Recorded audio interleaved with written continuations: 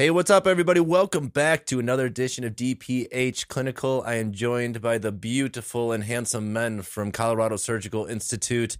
And if you guys haven't checked it out yet on the YouTube channel, you can see how dashing these guys are. I mean, Brisky's there. He's got to be sitting so close to his screen. He looks like a ghost. And now we got and we got Tahir. Tahir's finally, he's in his office and he got off his phone for this episode. So we're happy that he's sitting down, and we're going to be able to get a whole feed of video from him, so because nobody calls him. So that's how it usually goes. How was your guys' Thanksgiving? It was really good. So we were out of town for a week before. You know, it was crazy when I do coaching calls with people who've heard the podcast. They talked about the cruise ship incident that happened. But yeah, so nothing crazy happened on this one. We went out of town for a week, and then we came back and we did Thanksgiving at home and just hung out with family. Was this another cruise? No, we went to the Bahamas and just like a resort that had like a water park and casinos and all that stuff. Was it Atlantis? No, we went to it's called Baha Mar. That's the one like right next to, yeah, that's the one everyone says to go to. We went to Atlantis last May. It rained the whole week. It was just a weird week. I don't know. It was okay. Sorry, Atlantis. Yeah. How about you, Brisky? I did absolutely nothing, which means all of my family is very mad at me for not coming back to Michigan. You too busy? For Thanksgiving. Yeah, man. Startup and education stuff. I needed a break to do nothing and no one bothering me for a few days for mental health. Yeah. And my parents were not very forgiving. They just told me, son, Thanksgiving is the same time every year and you should be there. Yeah. All right. All right. That's what I got. It's true. You know what, though? So like my last 2 semesters of college, because I was an advertising major, or maybe that's 3 semesters, when I decided I was going to go dental, that was like it for me. And I remember I stayed there every break, and like my family was pissed off. And I'm like, dude, I just got to get caught up. It was nice just to not get interrupted. So, Daniel, well, it's not patient with your family, Daniel. Right? Yeah, right. No kidding. Okay, so Brisky, what are we talking about today, man? I want to talk about how to avoid incision openings in a lot of cases, right? Whether it's like a single or multiple or overdenture case all the way to full arch. I've revamped how I do incision line openings and how I deal with them, especially mandibular ones, over the past month. So I just wanted to share some of my new protocols and how I do stuff. I think that's good, man. Honestly, when I was placing implants back when I used to flap them, I think everyone's going to say, what did he just say? Yeah, I don't flap, so I don't care. I'm old. I'm not old, but I'm lazy, and my incision lines, man, they just always opened, and I was just like, I'm just not going to make an incision. I'm just going to go right through the tissue or at the drill, and that's how we're going to do it. So tell us what's up, Brisky. Tell me what I did wrong, man. If we have, let's say, a single implant, or let's say 1 implant or 2 implants, right? And you place them and you do a cover screw. What happens a lot of people is swelling happens, right? And then you get an incision line opening. And those are those classic Facebook cases where you see online, the doc says, I placed these 2 implants. I got awesome stability. I sutured, and I don't know what happened. What happened, right? And most of the time, it's because the incision opens right over the top of the implant, and you get perimplantitis ensues. I know we all think we're really good at suturing, but we're not. Mm-hmm. I think we could all use a lesson in our own suturing and being very humble and not blaming the patients for the incision line openings, but blaming our own clinical skills. I think is the first thing that we have to do is be very humble. So let's say you do have incision line opening. It's like 1 or 2 millimeters. What I'll do is at that point, if there's incision line opening and the implant was about 45 Newton centimeters or more, I would just take out the cover screw and place a healing abutment, because bacteria can still get to the cover screw or around the top of the implant, and you can get an infection and you'll get bone loss around the top of the implant before it even heals. But if it's not, then you have to keep the implant from being infected. And how you do that is I'll give my patients a monojet syringe with Closis rinse in it. It's a hypochlorous acid. You could use the same thing with Stella Life or whatever. I don't use chlorhexidine anymore because it's cytotoxic. So I use it in my practice. I haven't used chlorhexidine in about over a year now. So you give a patient that syringe. I'll have them twice a day. They'll stick the little tip of the monojet around the top of where the cover screw is exposed and just rinse it, right, every day. And that will help it stay infection free. What I'll also do is I'll give the patients a prescription gel called metronidazole. It's a metronidazole gel. It's compounded to be more of a basic pH. And the patient will dab that gel on the incision line opening twice a day, once in the morning, once at night. And that will also keep it from getting infected until the incision closes completely, until it granulates in. I don't see a patient doing that. I always tell them. Do they do that? Yeah. I tell them to put a little dot on their left hand, and then they take their pinky, and then they grab that dot of the gel with their pinky, and then they go in the mouth, and they just tap on it like that. As I show every patient, I make them do it in the chair. I squirt a little dot on their hand, and then they go in their mouth, and they dab it themselves. Do you dab it for them off their forearm? No. You're like, oh, this is chapstick. By the way, this is your not lips really fast. Your lips look dry. They actually have this next comment, two things. I might have already told you this, Paul. Did I tell you, like, I tried Brisky's wedding ring on? Like, he took it off for whatever reason. This guy's hands are so freaking big. I put his wedding ring on my thumb, and then I turned my thumb upside down, and it fell off my thumb. Dude, he has some freaking baseball mitts for hands. Oh my gosh! I know. And two, I don't know. You gotta have long instruments. Yeah. And I didn't even mean to like that. I give it to him nice and hard. The IV. I can't remember what you said the other week. I stimulate them. Yeah. If they're not taking it, I just give it to them nice and hard. And I think you were talking about pushing something. So back to incision lines. But Brisky, let me ask you this, man. You mentioned going in and taking off the cover screw and just putting on the healing abutment. At what point post-operatively would you say that's like, okay, don't do that. Don't touch that thing? I'd say if it's less than 35 Newton centimeters and you are more than 2 weeks out from the post-op, then I wouldn't touch it. I wouldn't touch it from week 2 to week 6 is where I wouldn't touch it personally. But I would touch it before week 2. And I would touch it after week 6. Yeah, and this is why you see the patient back for a 2-week post-op, plus or minus. If it's open, swap it out with the healing abutment, right? Like, just fix it before you can't replace the cover screw or whatnot. So make sure you see people in a timely fashion. Yeah. Paul, in my startup, I've placed almost 140 implants already, and I've lost two implants so far. Wow. Because I just learned how to deal with how to prevent these complications from happening and how to nurse it along so that way it's successful. So it's like, we've learned kind of all the secrets over practice and education stuff. Gosh, I just remember this happening to me, and I always try to get my like incision more to like the palatal or lingual, so it wouldn't be on top of the implant, but that thing would never stay closed. What do you use to tie it? Like, that's another thing too. I was using Vicryl. I just felt like I just wanted something tighter. I just wanted something. It like always opens, right? So that's why I still advocate for docs to do some sort of periosteal release on it, whether it's with the 15 blade, or you can grab the tissue with your Addison forceps and grab a curette and just lift underneath the tissue and basically kind of tear part of the periosteum so it closes. But a lot of docs will get in trouble too because they start adding things inside the flap. They'll say, oh, I'm going to not only close the incision, but I'm going to add PRF underneath it. But if you add PRF, there's not room for it, because how is the incision going to go right back to where it used to be if you tuck something underneath the tissue? It doesn't fit. So you have to create space. Yeah, I would always just rinse it out with chlorhexidine, and then I just smush my finger on it, hold it for like 30 seconds, and it didn't work. Ever. I said it's been healing about it. If I'd only known. I don't think they ever failed. I don't think it ever caused fail, but we lost some bone, guys. Let's pour one out for the bone that died. Some bone died.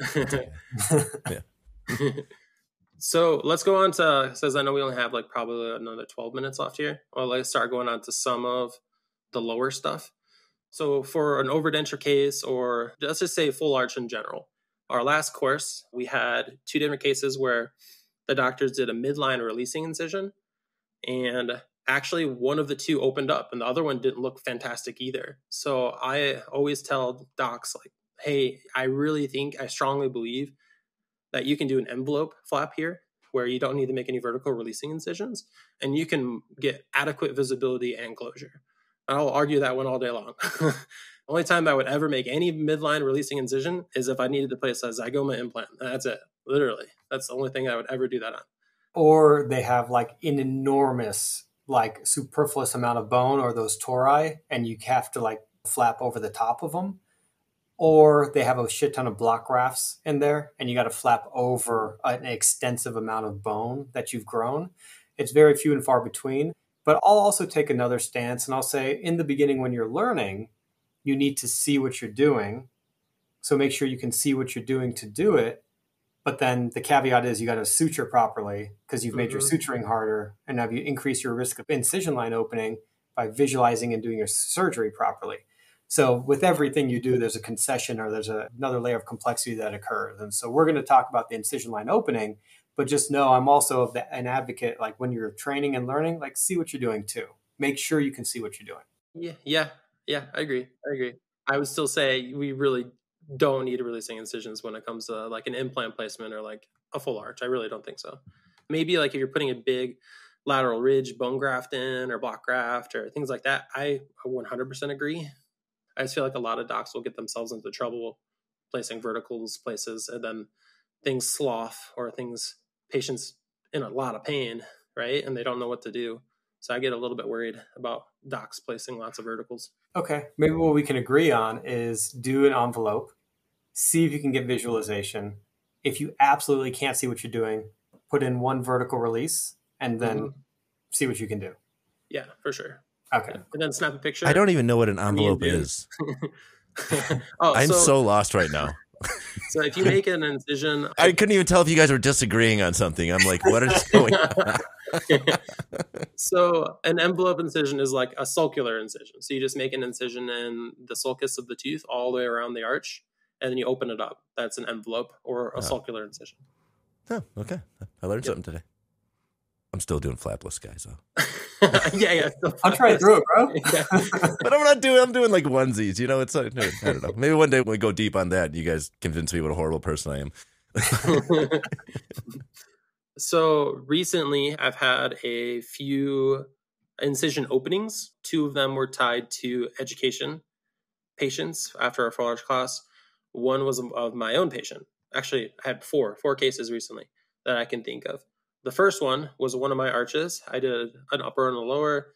Patient comes back 1 week, looks good. 2 week, doesn't look good. So what happened was he pulls down his lip starting at the 1 week and started brushing the incision line with his toothbrush.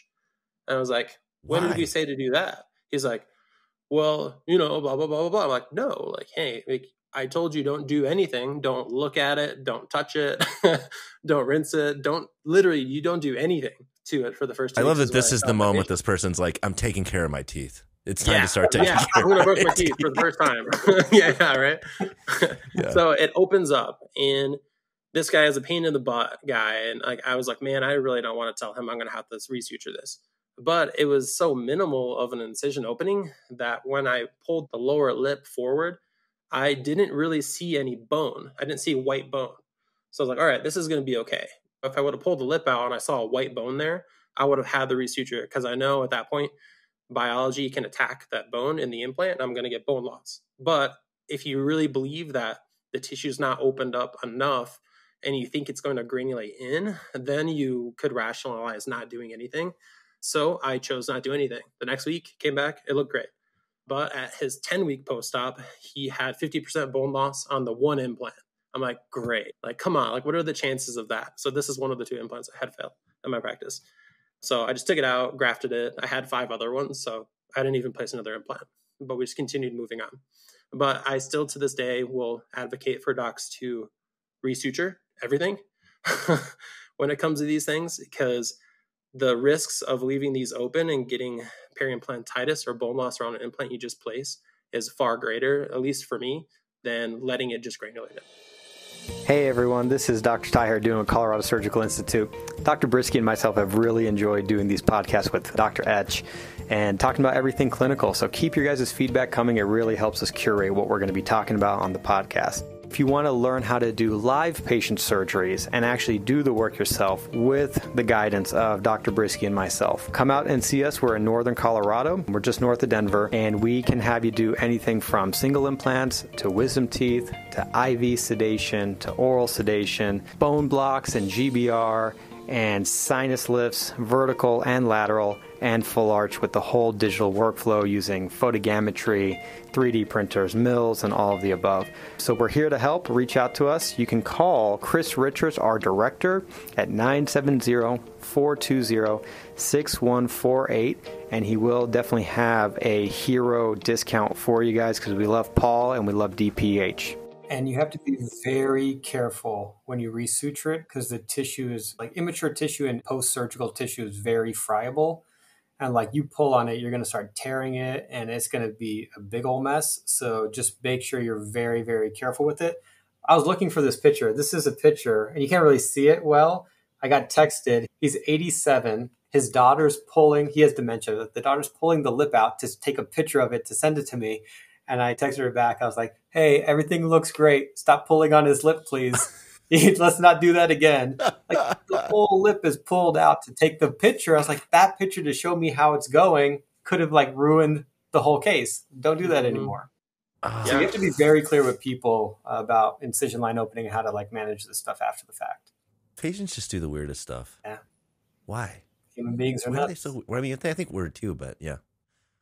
So in those cases, like the one I had, what I did was I actually, because I didn't see too much of a bone opening, I brought him back every 2 days and I rinsed it and I applied that metronidazole gel myself. Just a little dab to see if I could nurse it along, right? And it looked like it healed great. But I wasn't going to give him the gel because he would have done what Dr. Dune just showed and pulled his lip down and like would have ruined it even worse, right? Yeah. So I should have resutured that one. Put it on your forearm and dab it in your mouth. Oh man, I love this episode already. So the worst one I've ever had, dude, and this one rivals that Randy patient. Remember Randy? Yeah. I actually just fixed his case. We finally got him healed, 2 years later with everything? So that was probably one of the worst ones ever. Is Randy a party dude? I've never met a Randy dude. Somebody named Randy that doesn't party. Not party, but he's like a 50-year-old alcoholic that chugs bourbon while watching The Price is Right. Yeah, that's the kind of Randy I'm talking about. Yeah. That's Randy. Randy.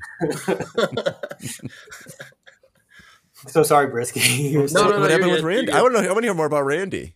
Randy got really drunk every night and would literally just pull his lip down and fuck around with sutures. And he would call me like, hey man, like, I don't remember doing this, but I did it.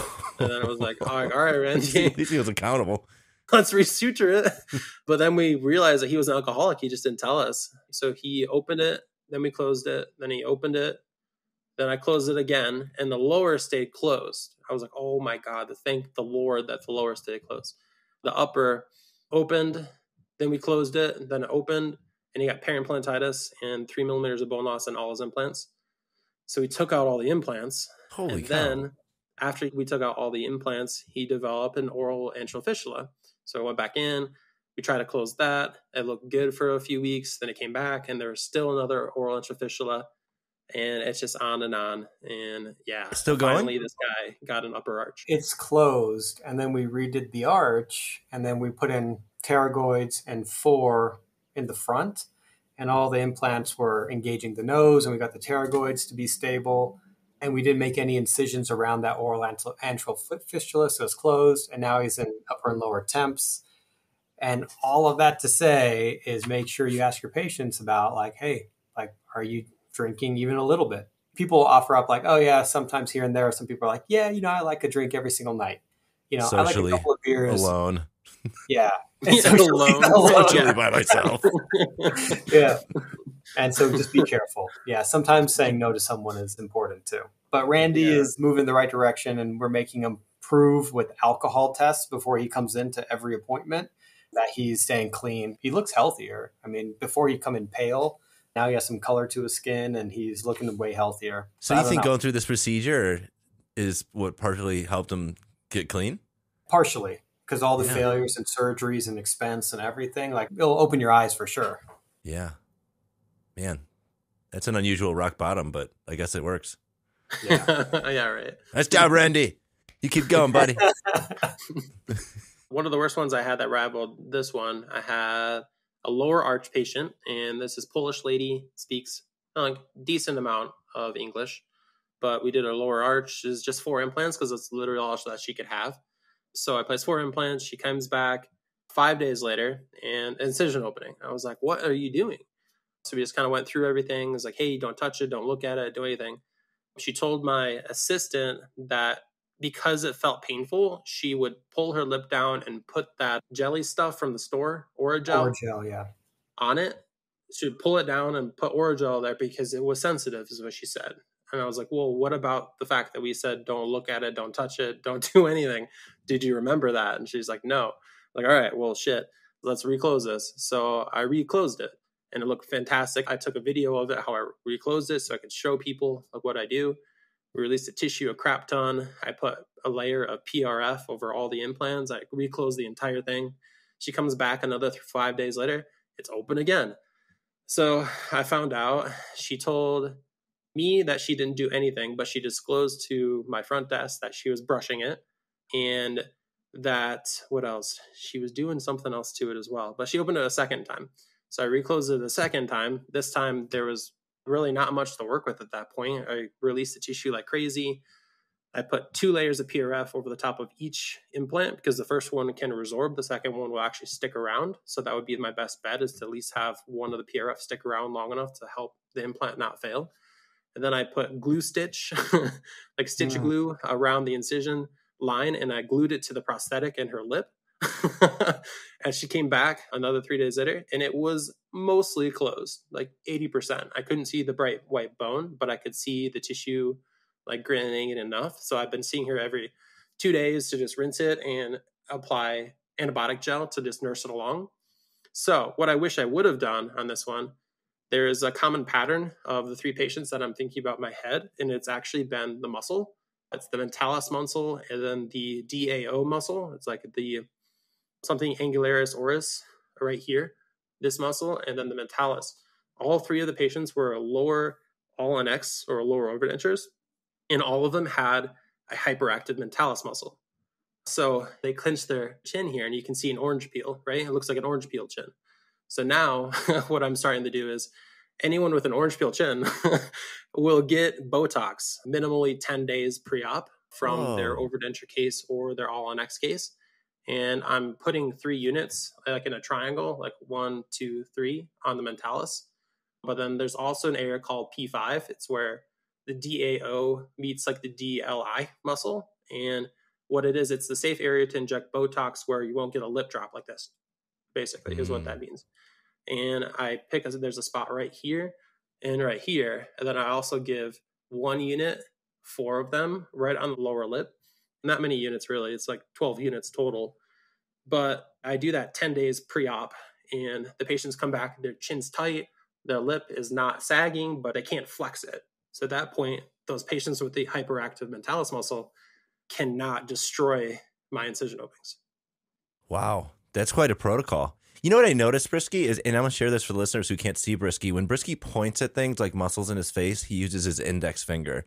But when he talks about applying anything, that pinky comes out. He sticks his pinky in the air. And I think that's just a testament to how big Brisky's hands are. He's like, if it's going in the mouth, it's got to be a pinky. But if it's outside here, we're going to use our finger. Wow, I'm paying attention. What you guys got coming down the pipeline? This one's going to be coming out right around end of the year. What's going on for 2024 for Colorado Surgical Institute? Things are just picking up. So we do have our single implant course. We have our wisdom tooth course. We have our full arch course where we do 6 implants. We talk about block grafts, and we'll actually do block grafts. We'll do lateral sinuses.